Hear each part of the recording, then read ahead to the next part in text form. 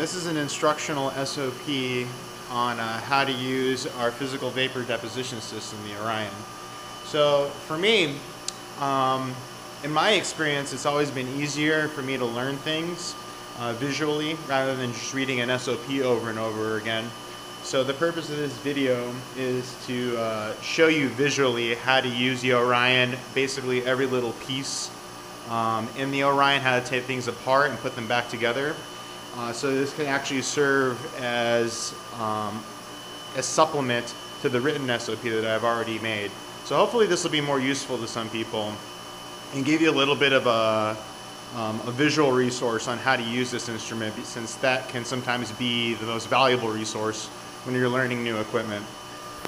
So let's get started with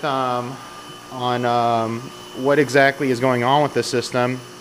So any physical vapor deposition system needs a vacuum chamber, and with the Orion, this is our main chamber where all the deposition occurs. The Orion can do two types of deposition, DC sputtering and thermal evaporation, and this is where all of that takes place right here. This is the pressure sensor right here. This is the lock for the top lid right here. This is the column which controls the rotation of the stage. This is the screw that pulls the stage up and down. This is the power supply for the lamps which heat the stage inside of the chamber. This right here, this is the QCM actual electronics connection. And then this is the column for the QCM, which turns the QCM. So that's the main chamber. The good thing about our system is that we have a load lock, which allows you to get down to that pressure of 6 times e to the minus 8 really quickly by pumping down this smaller chamber very rapidly with a separate turbo and a separate mechanical pump. So this is where you actually load your sample. And you can see the turbo pump back here, which connects directly to this load lock, which sucks all the gas out of that. And then you can see back there the other turbo for the larger chamber. See, that turbo is a lot bigger than this one since it's a larger chamber. And here are the panels for those turbos. You can see the bigger turbo spins a lot slower and the smaller turbo turns faster. So this is the turbo for the main chamber. It's labeled right here, and this is the turbo for the load lock. You never have to touch these panels ever. The only point of these panels is just to check what the RPMs are for the turbo, and that's it. You don't need to touch anything else. Everything else is automated. So with that, the rest of the system is just a rack with all the electronics. These are the panels for controlling, and then the rest of this is just pretty much empty space. If you look back here, there's pretty much nothing. Let's go back there. There's pretty much nothing back here. And let me put this down for a second.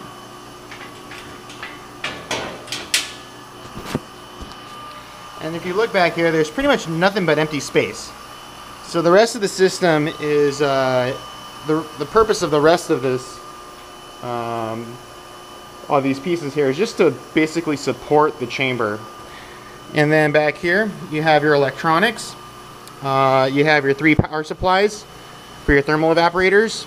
Then the power supply for the main power supply, the input for the main power supply right here. And then you have the back of all these rest of these panels. This is the sputter gun power supply right here. You can see gun 1 and 2 right here. And then since we're back here, you can see the 2 mechanical pumps. 1 mechanical pump here for the load lock, and 1 mechanical pump here for the actual main chamber. You can see the cooling lines from the chiller. There's a cooling line in right here and cooling line out right there. Here's the compressed air for all the pneumatics, the nitrogen gas for venting, and then right here is the argon line. This is the argon line for sputtering. Okay, and then you can see that both of the mechanical pumps have tubes that are connected to the glove box pump, which goes out into the actual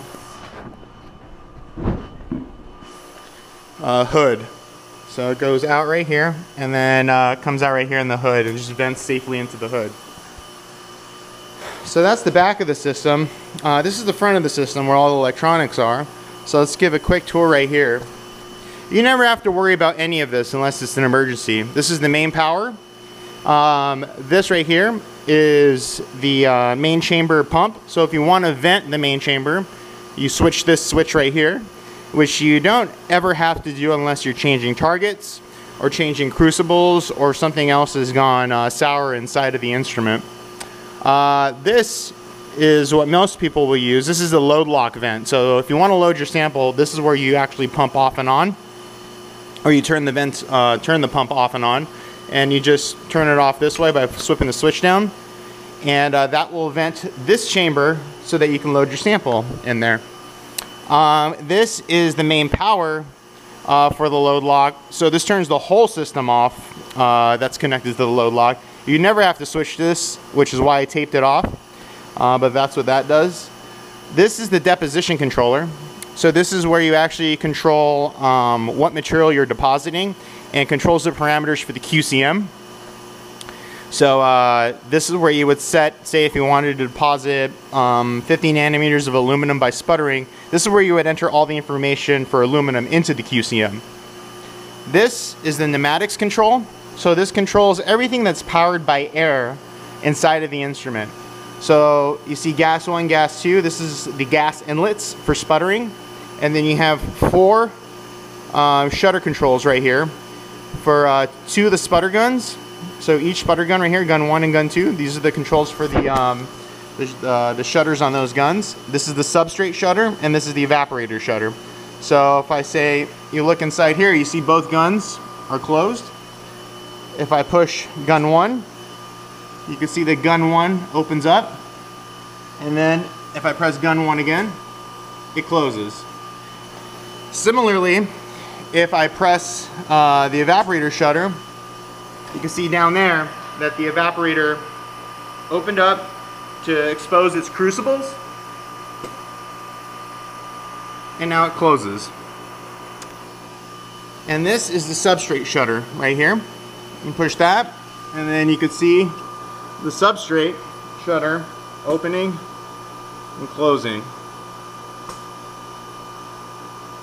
So the thing you got to be careful with the regarding the substrate shutter is that if you move the column down, you can see that the column can move in the way of the shutter. So if you move it down too low, this guy right here will hit it, and that can actually bend the shutter and cause some damage.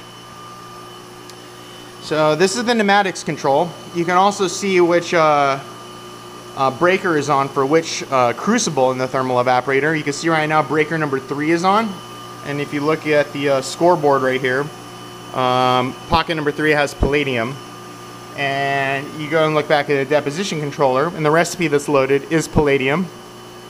So you can see that that's the right breaker is on. And let me demonstrate how that changes if I change to different materials. So say if I wanted gold, and that if I wanted to deposit gold, I just go to process,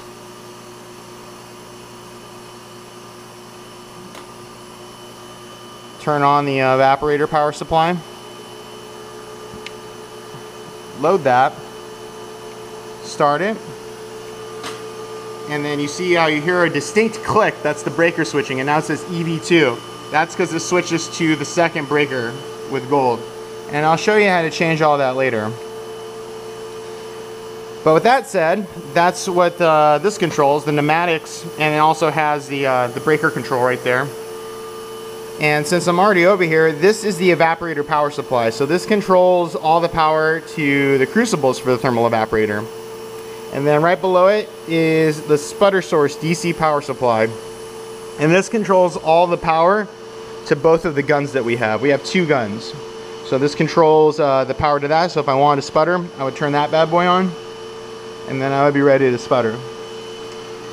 Okay, I'm now going over here. This is the lamps, the controller for the lamps, which heat up the stage. You can see back here that there's behind the stage there's some glass, and then you can actually see you can see with the laser pointer right there. There's a glass right here. That and behind it you can see there's two lamps. Those are the lamps that actually heat the stage.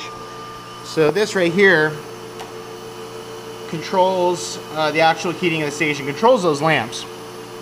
So the cool thing is you can actually heat up the stage and do heated depositions, but you can also bake out the stage with this feature. So that's that. And that's most of the system in terms of the rack and the actual chambers. Right here on the left, you have the chiller, which is just a water chiller, which cools a variety of things on the system. Right here you see the cooling inlet and outlet for the stage. It's this black hose right here. You see a cooling line for the QCM. You also have big old fat cute cooling lines for the thermal evaporator. You see those skinny clear tubes down there. You see one right there, and then another one right there. Those are the cooling lines for the actual thermal evaporator crucibles. And then these black ones back here, those are the cooling lines for the sputter gun. So there's a pretty extensive amount of cooling that needs to go into this system, and there's safety interlocks that prevent you from actually using the system if the cooling lines aren't working and if the chiller isn't on.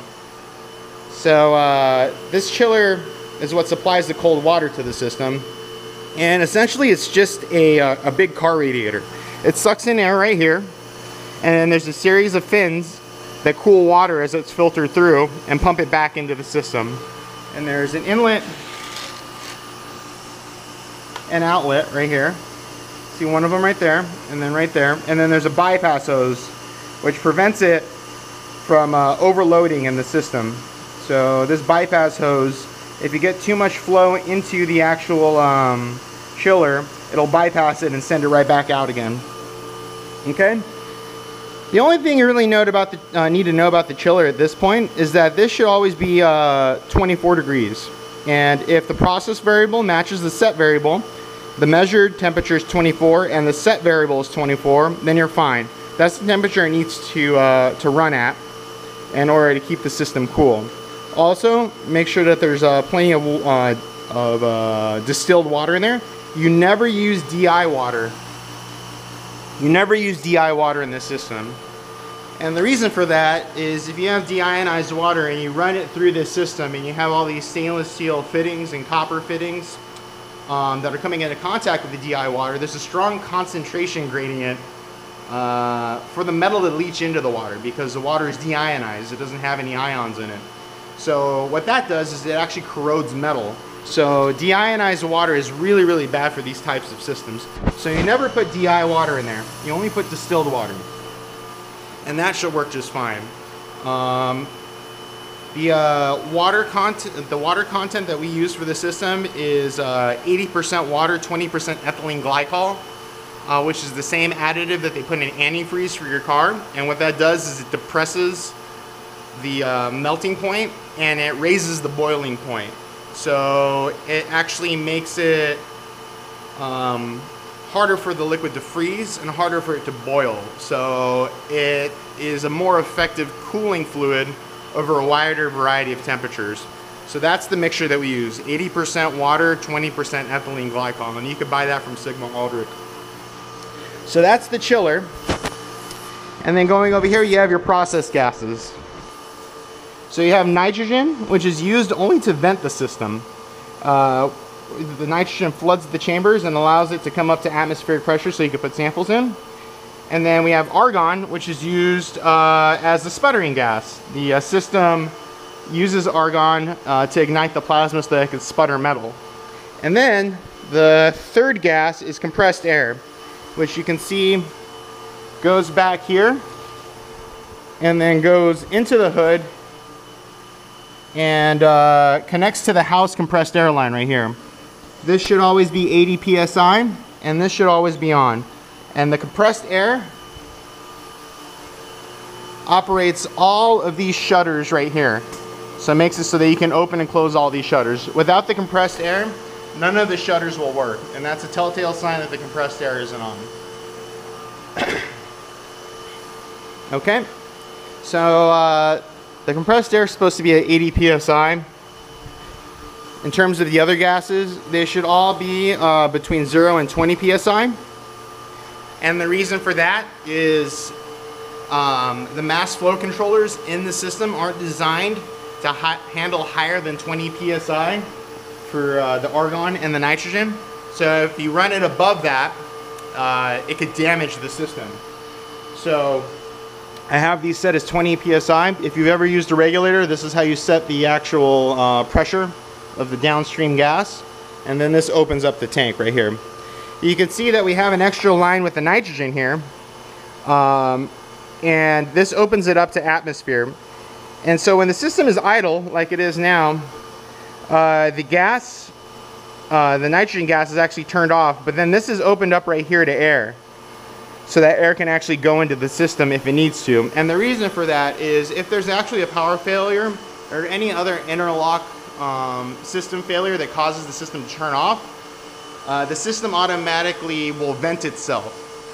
And if it vents itself, and if the nitrogen is off, the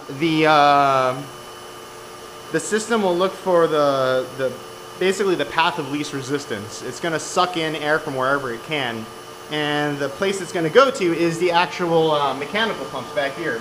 So as it tries to vent itself and it has no air to vent itself with, it will pull the oil up from the mechanical pumps, and you can see that as it pumps up, it will go into the actual turbo and completely destroy the turbo pumps for both the main chamber and the load lock.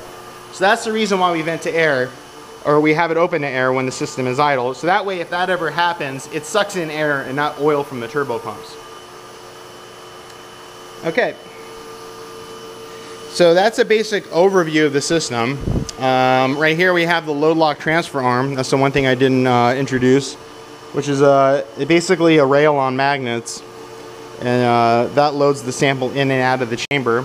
And then you have the pressure gauge for the chamber. And that's an overview just for the system and the rack. There's nothing else really to it besides this. There's the emergency power back there, which has like this Frankenstein switch. If you're ever in a pickle, you can pull that switch down and it'll turn off all the power to the system. But you can also push this big red button right here, the EMO button, emergency off switch. And most engineering systems have an EMO button, so that way you can turn the system off if you're in a pickle and if it's trying to kill you. So that said, let's go ahead and start running a sample, and we'll cover evaporation first, and then we'll cover sputtering. And then as we open up the system, we'll go ahead and we'll look at all the tiny parts of the inside of the chamber and what you can change and what you can't change and how to do that. Okay.